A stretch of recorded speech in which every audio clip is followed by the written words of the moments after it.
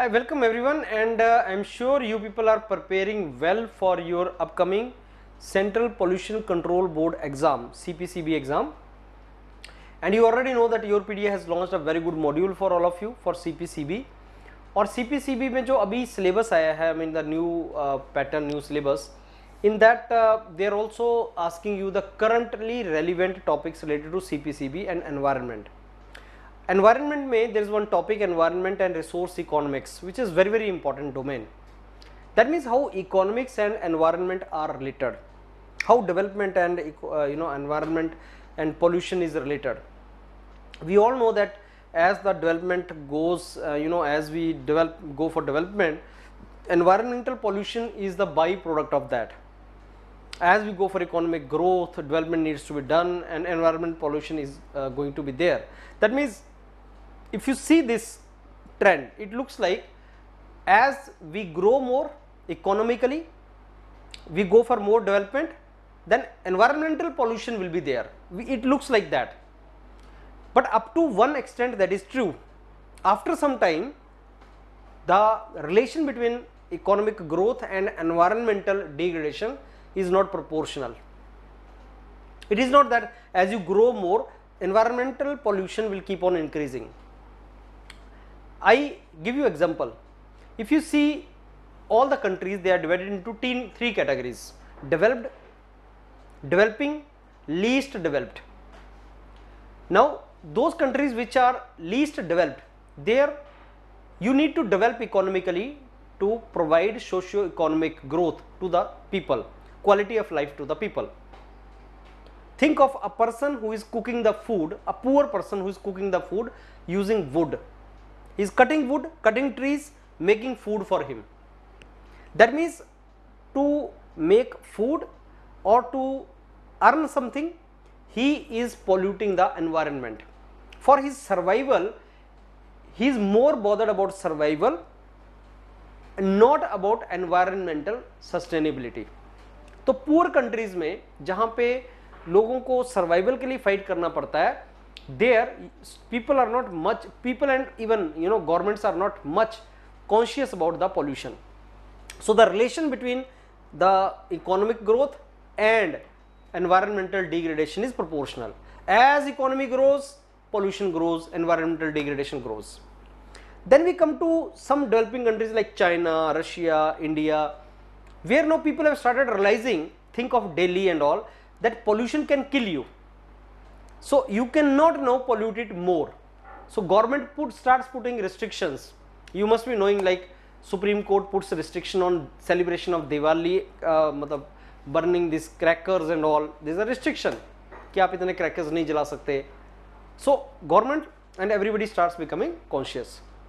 Now think of developed countries, European countries, Scandinavian countries. People are not using vehicles, they are using public transport system, or maybe clean source of energy they are using.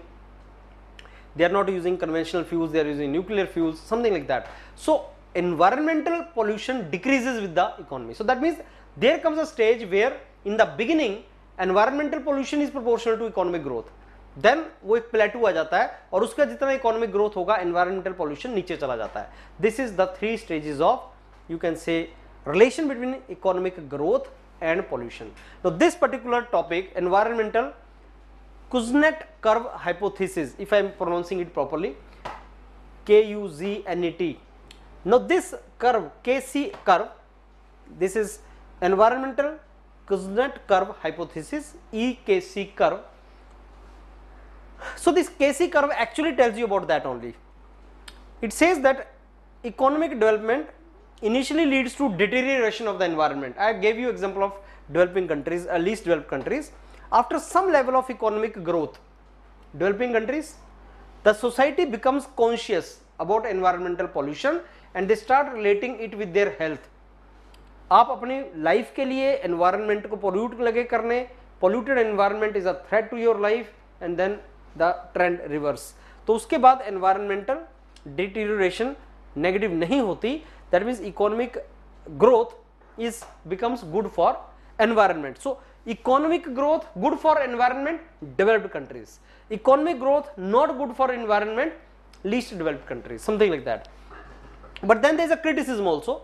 Critics say that as such there is no such a relation that economic growth will lead to improvement of the environment. Think of US says मेरे को अपना लोगों की quality of life के लिए I am to burn the fossil fuel. So US was from the very beginning against banning of the fossil fuels and reducing the carbon.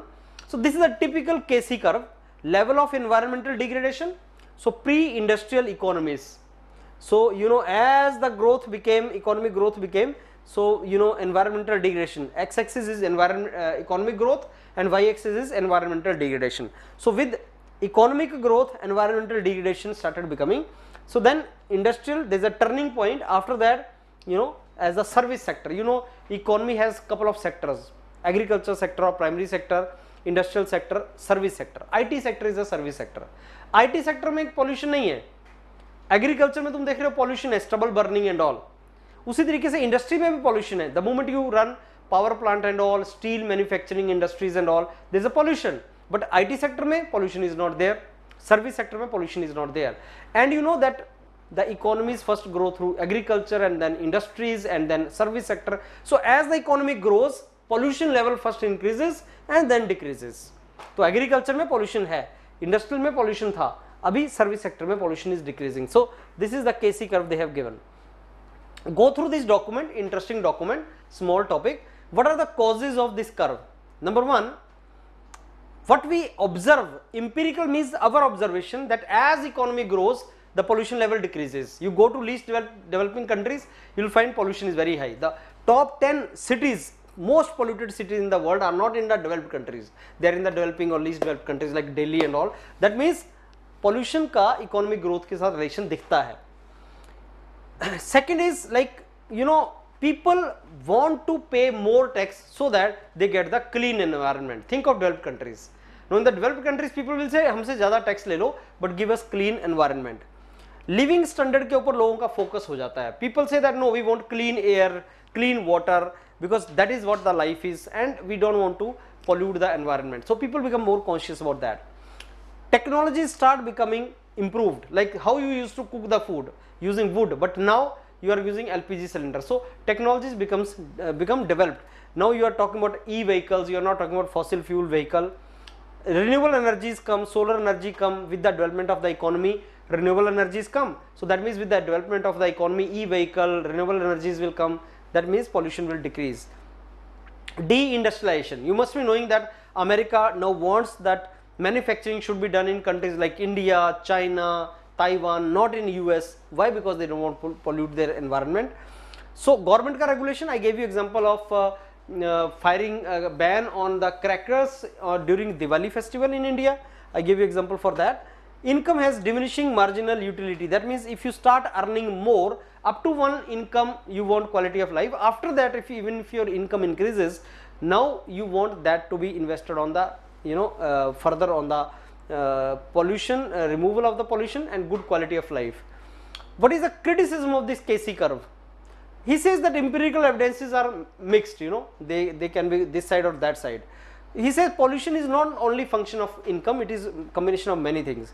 Then he says that pollution is global. It is not that one country will only lead to the pollution. Many developed economies have seen reduction in industries, growth in service sector, but they are still importing goods from developing countries. That means pollution to kahin na kahin hai. That is what they are saying. Growth, when there is growth, there is a greater resource use, and basically economy continues to expand and some resource will continue to be used, and there is no guarantee that environmental degradation will fall. So that situation will never come that entire world will become developed, because global warming is a typical example where you can see even developed countries are more responsible for global warming. So if we say economic growth leads to first rise in pollution and then decrease in environmental degradation, then USA is a very developed economy. US is a very developed economy, far more developed than countries like India, and hence in US environmental degradation should be less, but global warming mein maximum contribution is of the US only, something like that you should understand. Yeah, this is what I was saying. Some of the countries which have highest GDP has highest level of carbon dioxide emission. Example is US. So conclusion, you can say that level of income and environmental degradation is quite weak. You can't on the basis of one parameter you can say that, but in the exam if this KC curve comes to you, at least you should know that economic development and environmental inverted U curve, U shaped curve is the relation. So you should understand what is the meaning of this. This is the current topic related to environment, the kind of questions you can expect in Central Pollution Control Board exam. All the very best. Take down this notes you can take from YourPedia website, and you can use many such current affair topics related to your CPCB exam. Thank you.